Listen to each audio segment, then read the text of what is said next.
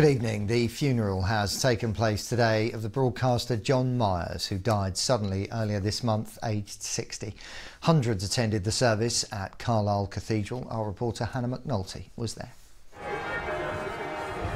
He was the boy from Carlisle who became a giant of the media industry, and those he knew from his decades in the business came to pay their respects to a man who certainly made a mark.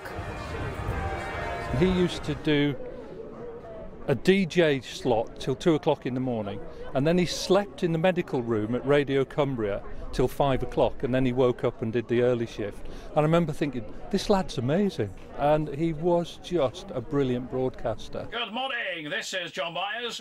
From that, he went on to present and then launch radio stations across the UK.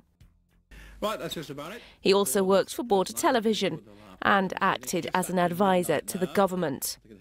With two John Morgan and John Myers. John Morgan was the executive, and he would have hated today, but John Myers, the lovey, would have enjoyed this, and I think we're going to give him a good send-off. It's what he deserves. There was also John, the family man. He was on holiday with his wife when he collapsed and died whilst playing golf in Gleneagles at the start of the month. It was a belated 60th birthday present after being given the all-clear from cancer. He leaves behind 2 children, laid to rest in the city he was proud to call home. Hannah McNulty, ITV News, Carlisle.